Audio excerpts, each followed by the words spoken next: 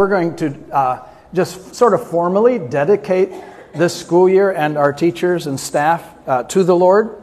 So it's teachers and staff, and then there's a luncheon afterwards that we have for them. We're glad that they're here with us today. They have a very important task throughout the year. It's sort of the front lines right here, right? They're the ones that deal with the kids every day, day in, day out, for several hours a day.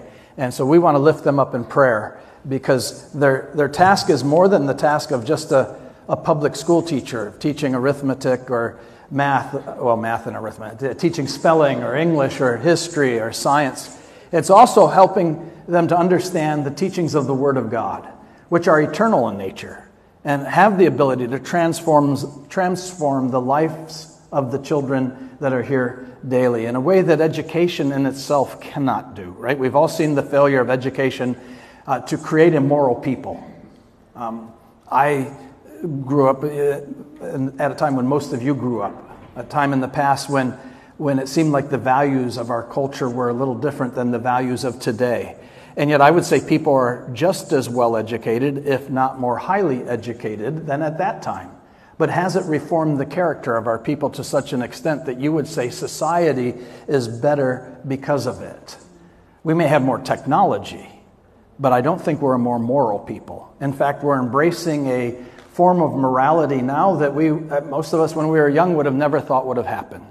And so education in and of itself is not the answer. I'm not saying it's bad, it's good, but it's not the answer. The scriptures are the answer. And we have the opportunity through these people up here on a daily basis to help the young people to learn the scriptures, to live the scriptures, and to see the scriptures lived out in their lives. And so I'm going to let them introduce themselves and what they do here at Grace real quick, and then we'll have a word of prayer for them. So why don't we start over here with Tom at the very end? Tom Morley, maintenance.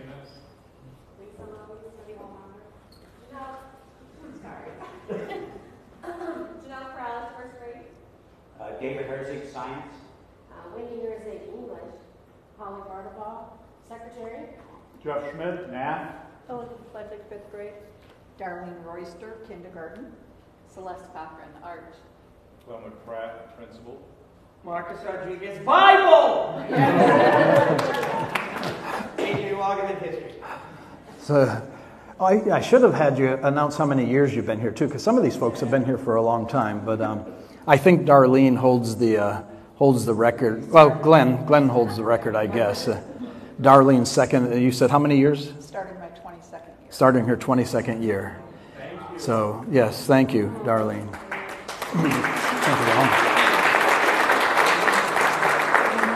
And as of this month, this is my 41st year here. I came in August of '82. So it's been most of my life, I think so.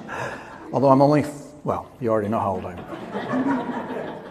So I would like to ask maybe one of our elders, right where you're at, to stand and lead us in prayer, and then I will close us in prayer for this school year, for our teachers, for our staff, for the children who will be here. So, Harry, could I ask you to stand and start us off in a word of prayer?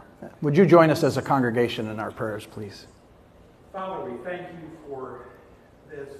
It's a new beginning for a school year, but it's also a history, a tradition that the people of Grace and the teachers and the janitorial service, the office, pastoral. Father, we thank you for this endeavor that you gave us of your ministry to children. So we just pray, Father, for each teacher, each worker, each child, even parents of children, that we might be a good influence, that there might be much learned that would be honoring to you, that your principles would be pointed out, carried out in each subject matter. Father, that you would add your blessing tremendously to each one and to each effort. So, Father, this is your ministry. We thank you that we're a part of it. We ask your blessing on it. We're thrilled to have been able to do this and to do this. Thank you, Father. Thank you, thank you. Father in heaven, we thank you for each and every person that's on the staff, those here and those that are not here today. Several of them are involved in their own churches in such a way that they couldn't be here. And so we pray, Lord, that you would just bless the teachers this year, help them in their task, give them wisdom, give them patience with the students, help the students to be open to the teacher's instruction, especially when it comes to the Word of God. We pray that your Holy Spirit would be at work even now in the lives of every young person that will be here, that they might have open hearts to the gospel and to the teachings of the Word of God. Father, we pray that you would keep everybody safe. We pray that you would keep us healthy. We pray that we would be able to keep the proper mindset, the goal of helping each person, whether young or old, to become perfect in Christ, to know him in an intimate way. Not only to understand that they have a home in heaven, but to understand that the Lord wants them to live for him and to spend the rest of their days doing that. And so, Father, help us. Help us to communicate that to these young people that will be here. We pray again that as the teachers continue throughout the year, that you give them stamina, that you give them endurance, and that you just be with them in a special way throughout the year. We thank you for them, for each and every one of them, and for each and every staff member. We pray these things in the name of Jesus. Amen. Amen. Thank you, ladies and gentlemen. Thank you very much. Again, we have a luncheon for you afterwards. It'll be down that hallway. Right at the very end of that hallway, there'll be a luncheon for you immediately following this service. Well, if you have your Bibles with you this morning, I'd like you to open them to Psalm 119. What I'll be talking about this morning isn't really anything new, probably for most of you. If you've been studying the Scriptures for any time, you should be familiar with the things that we talk about. But I want to remind you of those things. You know, the Apostle Paul said it in a couple different places in the New Testament to the churches that he addressed in his epistles, that he wanted to remind them of these things. And so this morning, that is a part of my purpose with my message this morning, is to simply remind us of these things. I want to talk about what is the absolute essential to a Christian education. Why do we invest so much time, effort, and money on children's ministry?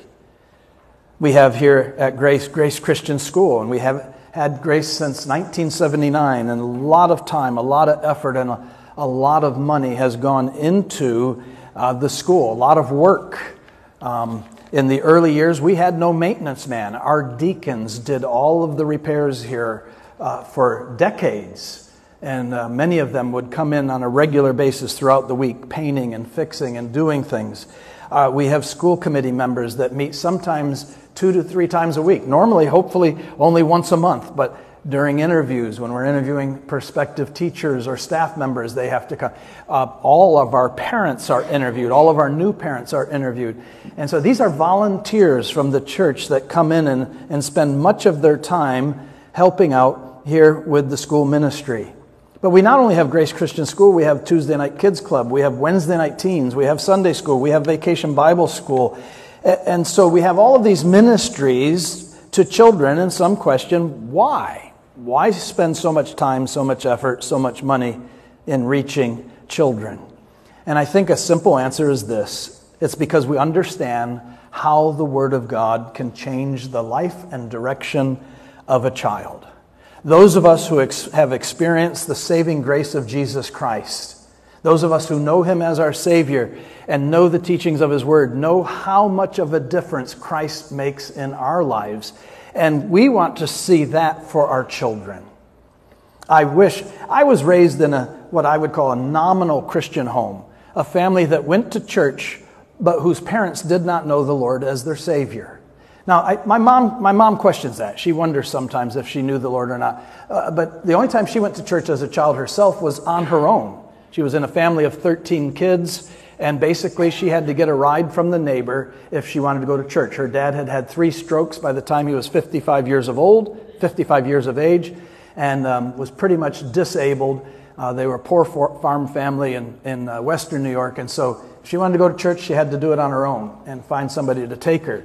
And so consequently, she didn't go that often. And my dad almost never went to church. And so we weren't raised in a Christian home. And as we grew up, many of us adopted some of the values of this world as teenagers and got involved in things we shouldn't have gotten involved in.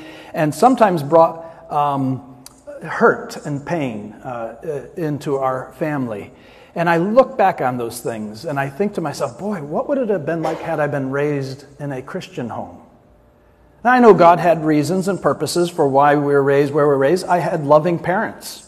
I had the advantage of loving parents. Some kids that are raised even in Christian homes don't have loving parents. I had parents that stuck together through thick and thin their entire lives. Right? My mom's still alive, but my dad's dead. But they stayed together and worked through problems. And some people don't have that advantage either. But I often wonder how much of a difference would the Word of God have made in my life when I was young? Because I know how much of a difference it made in my life after I dedicated my life to the Lord. And so those of us who realize the difference that the Word of God can make in our lives realize how important it is then for young people to avoid the pitfalls of life, the dangers of life, the temptations of life through the power of the indwelling Holy Spirit and the teachings of the Word of God. We want children to be able to avoid sin and live successfully for God. We want them to be honest, dependable, helpful, productive, loving members of society. We want them to be able to avoid the scams and schemers of evil people. And for many of us, we want them to be better than ourselves, right? I know with my children and with my grandchildren, I hope that they turn out better than I did. So I think that's a desire of many of us, that our kids will actually be better individuals even than ourselves. So what can we do to help young people become lovers of God, more than lovers of money or more than lovers of pleasure or the things of this world? What can we do to help them to care about their fellow human beings and treat all people with dignity and respect? What is the absolute essential to helping to bring this about, to bring about a life of godliness in an individual? Well, I think Psalm 119 answers that for us. Now you see on the overhead in front of you, you see some passages that are sort of the theme for this morning, but they're not the main text, even though the main text comes from Psalm 119. It says in Psalm 119:9, how can a young man cleanse his way? And I may revert back to the King James Version. I grew up with the King James and I memorized in the King James. I prefer the New American Standard. I like the NIV, but I've memorized everything in the King James. So if you hear the wording slightly different, realize that's why. But it says, how shall a young man cleanse his way? And it goes on to answer that. It says, by taking heed thereto according to thy word, or by living according to his word. And then in verse 11 it says, in the King James it says, thy word have I hidden in my heart that I might not sin against thee. And really that's the key then, right? God says the way to overcome sin, the way to be victorious in life in our battle against those things that oppose God, is to know the Word of God. The Word of God is the absolute essential to living a life that is pleasing to God. And let me just add to that, that's not just for children. That's for all of us, children and adults alike. And so now let's move to the main text, Psalm 119, verses 97 through 104, if you have your Bibles and you're following along. There in verse 97 it says, oh, how I love your law. I meditate on it all day long. Your commands make me wiser than my enemies, for they are ever with me. I have more insight than all my teachers, for I meditate on your statutes. I have more understanding than the elders, for I obey your precepts. I have kept my feet from every evil path, so that I might obey your word. I have not departed from your laws, for you yourself have taught me. How sweet are your words to my taste, sweeter than honey to my mouth. I gain understanding from your precepts. Therefore I hate every wrong path. Let's pray. Father in heaven, as we look into your holy word now this morning, I pray that you would just speak to our hearts and remind us of those things that maybe most of us already know. The centrality and importance, the essential nature of your word to the life of your creatures, to humanity, to those that you desire to not only know you in a personal, intimate, saving way, but to live for you as well. And so, Father, help us to remember these things, and help us to remember that we have a responsibility to the younger generation to help them know these things and experience them for themselves. We ask your help in reminding us of this in Jesus' name. Amen. John Milton, a 17th century English poet best known for his epic poem Paradise Lost, was also a servant under Oliver Cromwell and a staunch defender of free speech and freedom of the press back in the 17th century, in the 1600s, when those ideas were not always practiced by governments.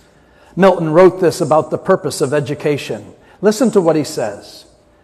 He says that the end of education is to repair the ruin of our first parents, that is Adam and Eve, by regaining to know God aright, and out of that knowledge to love Him, to imitate Him, and to be like Him. This was said by a man who could read and write fluently in English, Latin, Greek, and Italian. And I think he nails it. He nails it. The goal of education then, or the end of education, is to repair the ruin of our parents. We're all familiar with Adam and Eve and the fact that they fell into sin and that they then affected the whole human race because of their sin. And all of us to this very day have been marred by sin, right? We're all impacted by sin. My body's been impacted by sin. That's why it's dying. I hope to reach 90, but the Bible says 70, right? You've got, well, that's not even a promise, but our bodies are aging. They're wearing out. There's disease. There's illness. Why? Because the Bible says because of sin. It affects our body, but it also affects our mind. Our minds have been affected by sin. They've been corrupted by sin, and so we think evil thoughts. We think things that we should not think. And we experience that probably pretty much every day of our lives. Even in our redeemed state, we experience the corruption of sin. Right? I can just illustrate that by saying, how many of you as Christians have driven down the road, have somebody cut you off or do something that you weren't very happy about, and you think an evil thought about that driver? Now, you may not even know why he did what he did, but isn't it easy for us to think bad thoughts about others? And that simply illustrates the fact that our minds, as well as our bodies, have been corrupted by sin. And both are in need of redemption. Our entire being is in need of redemption, which only comes, according to the Scriptures, through the saving grace of Jesus Christ. But what we see as well is that not only does the teachings of the Word of God lead us to salvation in Christ, but we also see that there are many other benefits, many of them practical benefits for those who learn the Scriptures. Looking at verse 97, Psalm 119, verse 97. First of all, we see the phrase, I love your law. And what you'll note as you go through Psalm 119 is that there's synonym after synonym after synonym after synonym. Not cinnamon. I'm thinking McDonald's cinnamon buns. Wow. Synonym for the Word of God. Right? Here in verse 97, it's called His law. In verse 98, His commands. In verse 99, statutes. In verse 100, precepts. In verse 101, word. In verse 102, laws again. In verse 103, His words. In verse 104, precepts. And on it goes through Psalm 119. And they're just simply different aspects of the Word of God. And so over and over again, what we see here is the psalmist declaring the benefits of knowing the Word of God. And what are those benefits?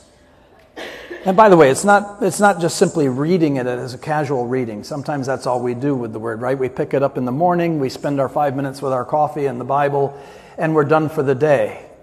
And we really don't go much deeper than that, and I would suggest that that's not enough for most of us. Here the psalmist says he meditated on it all day long. He thought over it and over it and over it and over it. Sort of think of it like a problem in your life that just haunts you, right? Have you ever stayed up at night because you can't sleep because you're thinking about a problem? And it goes over and over and over and over again in your mind. Well, if we could just replace that with the positive thoughts of Scripture, where we're thinking about the Scriptures over and over and over and over again and letting them influence our lives. That's the idea of meditation, of meditating on it all day long. And so, again, what are the benefits? He goes on to say that it makes me, he says, but I would suggest anyone who does that, wiser than their enemies. For the teachings of God are with him. It goes on and says it gives them more insight, or gives him more insight than all my teachers. Now, that's the favorite verse of some of our students, right? I think every teacher here at Grace, at one time or another, has had one of the students cite that verse Look, the Bible says that I can have more insight than you. And actually, that's a potential reality, isn't it? If a young person or old person, regardless of age, spends their time meditating on the Word of God, it might be possible for them to have more insight than their teachers, depending on what their teachers do with the Word of God. In verse 100, it says, I have more understanding than the elders. And that's not the elders of the church. This is the Old Testament that we're looking at here. It's the elders of society. It's those people that sat in the city gates that would make judicial decisions concerning the community where they were elders. It was the leaders of their society. And here the psalmist says, I have more understanding than the elders. But why does he have more understanding than the elders? Because he says, I obey your precepts. So again, it's the Word that helps him to have more insight than his teachers. It's the Word that makes him wiser than his enemies. It's the Word that gives him more understanding than the elders. In verse 101, it says, I have kept my feet from every evil path so that I might obey your word. How many of us would love for our children to avoid every evil path? Our grandchildren. How many of you have grandchildren? That you're here this morning, you have grandchildren. How many have great-grandchildren? Let's go here. Okay, several have great-grandchildren. Yeah. So I'm sort of new to the grandchildren thing, right? But I know this. I have a very strong desire to see my grandchildren follow the Lord, to come to know Him as Savior and to follow Him. And so we enjoy having them over the house. They spent a good part of the weekend at our house this weekend. And I was cutting the grass and had little Isaiah on the riding mower, and we're out there. And I'm trying to teach him some things, right? Because I want him to start cutting my grass pretty soon. So, so I'm trying to teach him to, follow the line there. Okay, that's cut. That's not cut. You got to take the mower, overlap a little bit, but follow. Well, he's 5 years old. What can you? But he's having a blast, thinking he's driving the lawnmower. And so I'm trying to do that for a couple laps. And then I thought, okay, now it's time. Let him have some fun. Right? Let him have some fun in the process. Because I want him to like his granddad. That's not my primary goal. But I want him to enjoy being around me so that when we talk about the Word of God, when we try to teach him things about biblical principles, that he'll listen.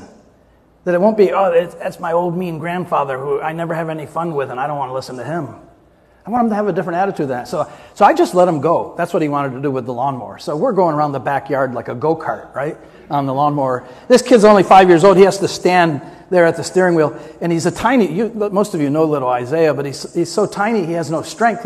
But he's learned to use his body weight. And so we're going along and he's got the steering wheel and he goes like this. And it's like a wrestler slamming the guy to the ground, And then the mower goes, shoo, makes an L-shaped turn, a 90-degree turn, and then he does it the other way. And so we're doing this in the backyard, and people driving by must have thought, that guy's crazy. Why is he cutting the grass like that? And I usually like to have nice lines in my yard. When you cut your grass, do you like to leave nice lines in the yard? It only lasts for a day or so until the grass. But my backyard looked like this, after we were done. But he had fun.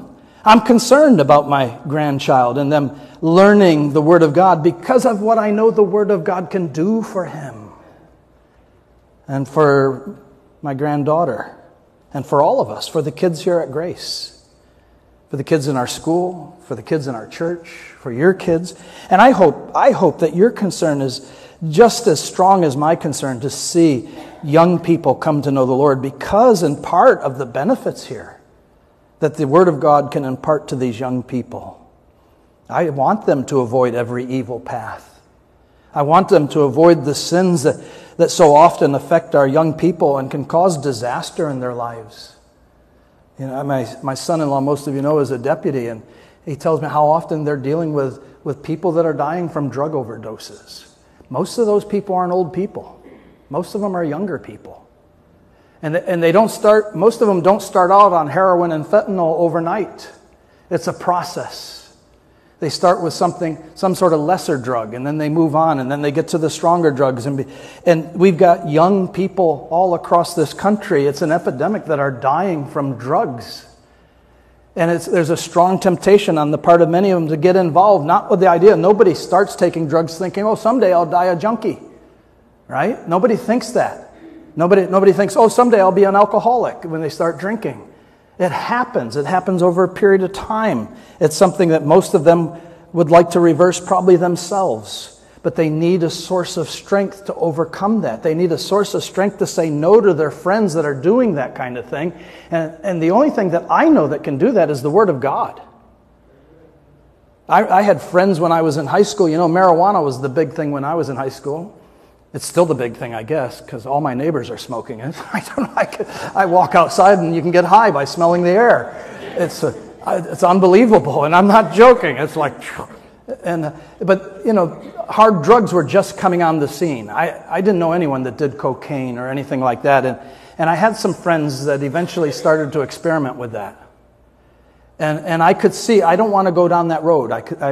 In my own mind, I don't want to go down that road, but I couldn't break off my friendship with them. And I don't know how I had the sense, but I had the sense to realize if I keep hanging around with these guys, I'm going to end up doing what they're doing, and that could be disastrous. I had a real good friend that died at the Newport Richey Rec Center at the age of 22, running down the basketball court, and his aorta burst. He had been doing cocaine the night before, most of the night, and my understanding is it does something to the arteries. I don't know all the medical explanation. All I know is that my 22-year-old friend dropped dead, and he was almost instantly dead. Blood just coming out of his mouth there on the rec center floor. And I knew that will be me in a few years if I don't avoid what they're doing. But I didn't have the strength within me to avoid it. And so I went to Bible college to get out of Newport Richey. That sounds true. My religious nut of a younger brother, some of you have heard my testimony. That's what we thought of him. He was a religious nut. He had gone crazy. He's studying the Bible at a Bible college. What are you going to do with that for the rest of your life? And he kept bugging us, you guys ought to come, you guys ought to come, you guys ought to. And so I saw where my friends were going, but I did not have the internal strength to say no to what they were doing, and I knew I had to get out of there. And I went to Bible college to escape my friends in this area. And there I started learning the Word of God for the first time in my life. And as I learned the Word of God, I found a source of strength in the Word of God that enabled me when I came back that summer. Rather than partying with my friends, 3 of my friends that I hung out with in high school came over to my house and said, hey, we're going to a party tonight. There's going to be booze, there's going to be drugs, there's going to be girls. You coming with us? And for a split second, I was thinking, yeah, sounds like fun. And then the Word came to my mind. And I started witnessing to my friends. These were my friends. This is the last time my friends ever invited me to anything, which was good. They decided I had become a religious nut and that I had gone crazy. And I never got invited to anything else again. But most of those people that I hung out with in high school ruined their lives, whether through alcohol or through drugs. And the only thing that kept me from that was the Word of God. I understand how essential it is to overcoming sin, to being able to avoid, like he says here in 101, I have kept my feet from every evil path so that I might obey your word. That's what we want our young people to learn. We want them to learn to love the Word of God so much and to love its teaching so much that they don't want to go down those evil paths. They don't want to ruin their lives. They don't want to get involved in that which would be displeasing to the Lord, even if it doesn't ruin their lives. Which most of the time, sin has repercussions. We reap what we sow, and it'll affect them. Verse 103 says, how sweet are your words to my taste, sweeter than honey to my mouth. 104, I gain understanding from your precepts. Therefore, I hate every wrong way. Oh, that all of humanity would hate every wrong way. That all of humanity would hate to cheat their neighbor, to steal their identity, to rob, to harm, to hurt, to do things that aren't good for other people. I don't know if you've seen that recent movie, Sound of Freedom. I hope that you have. If you haven't, I would encourage everybody to see it, about human trafficking. The evils that people can do with other human beings. It's astounding. When I was over in Germany on one occasion, we went to Dachau to visit the concentration camp there. And I remember David and I, when we were in Poland, wanted to go to Auschwitz. We didn't get to go, but I remember going through Dachau and seeing the posters and the writings of what happened in that particular concentration camp. And even as an adult, I got sick to my stomach. As I read what humans did to other human beings, I got sick to my stomach. And I said to my wife, I got to get out of here. I got to go outside.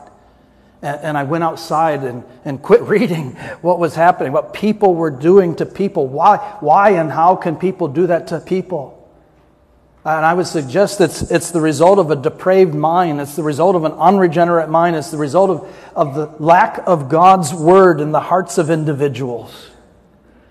And so we realize the significance, the essential nature of the Word of God for our children.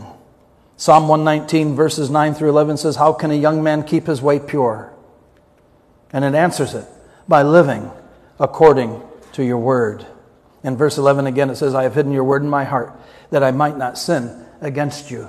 Jesus said in John chapter 17, verse 17, "Sanctify them by thy truth." That is, set them apart.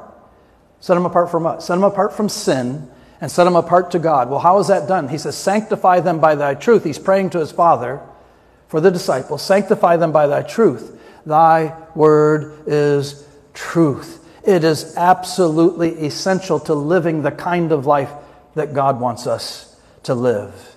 And when a young person or an old person, when a child or an adult makes the Word of God their meditation day and night, they become like the man described in Psalm chapter 1. There we read this. It says, "Blessed is the man who does not walk in the counsel of the wicked, or stand in the way of sinners, or sit in the seat of mockers. But his delight is in the law of the Lord, and on his law he meditates day and night. He is like a tree planted by streams of water, which yields its fruit in season, and whose leaf does not wither. Whatever he does prospers. Not so the wicked. They are like chaff that the wind blows away." Proverbs 22:6 says, "Train up a child in the way he should go, and when he is old, he will not depart from it." Now, I know there's no guarantee. There's no guarantee. It's a proverb. Some people say that this is a promise of Scripture. It's a truth. It's a general truth. That's what Proverbs are, right? Proverbs are general truths. But I can assure you of this, that if we don't train up our children in the way they should go, they're not going to go that way probably. They're going to go their own way. Or they're going to go the way of their friends. My parents didn't know what I was doing as a teenager. Right? How many of you have, right? My mom got, she was shocked several times as an adult when she would hear my stories. After I finally got old enough, I know they couldn't punish me anymore, right? So they couldn't just, and so, but I can guarantee you that by not training children, they will probably go in a direction you don't want them to go. And so our task is to train them in the way they should go. And what usually happens is when they are old at least, do not depart from it. Sometimes they have rebellious years, right? How many stories have we heard of kids? And it's always the preacher's kid, but I like to suggest it's more often the deacon's kids. But they go astray and they run wild for a while. But the promise is when they are old, they will not turn from it. So whose responsibility is it to help them to learn the Scriptures? Well, I believe primarily it's the responsibility of parents. That's what the Scriptures teach. Right from the very beginning, when God chose Abraham, he says something about the reason he chose him in Genesis chapter 18, verse 19. And here's what he says. The father of the Jewish race through which the Messiah came. God says, "For I have chosen him so that he will direct his children and his household after him to keep the way of the Lord by doing what is right and just, so that the Lord will bring about for Abraham what he has promised him." God said, "I chose Abraham in part so that he will communicate my truth to the following generations." And then we see the same with Moses.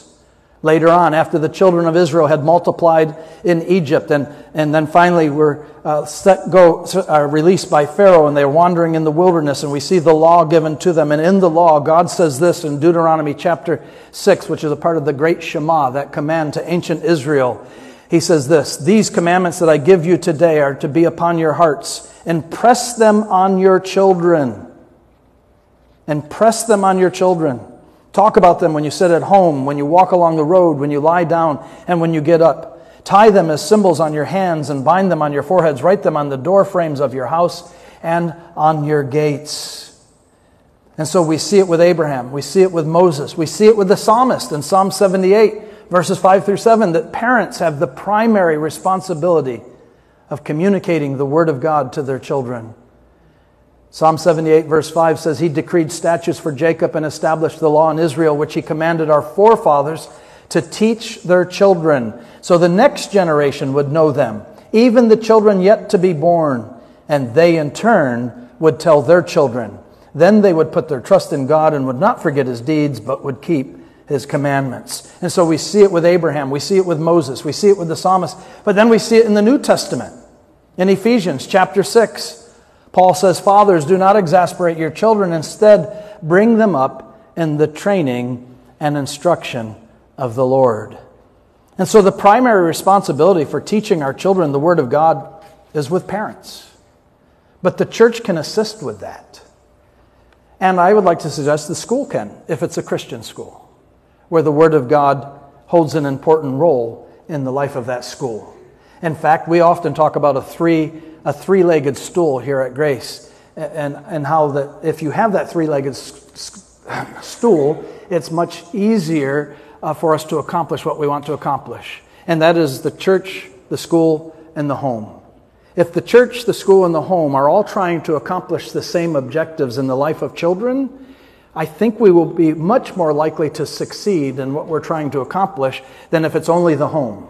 And we send our kids away to a place where they don't learn the Word, or where they learn opposite values of the Word.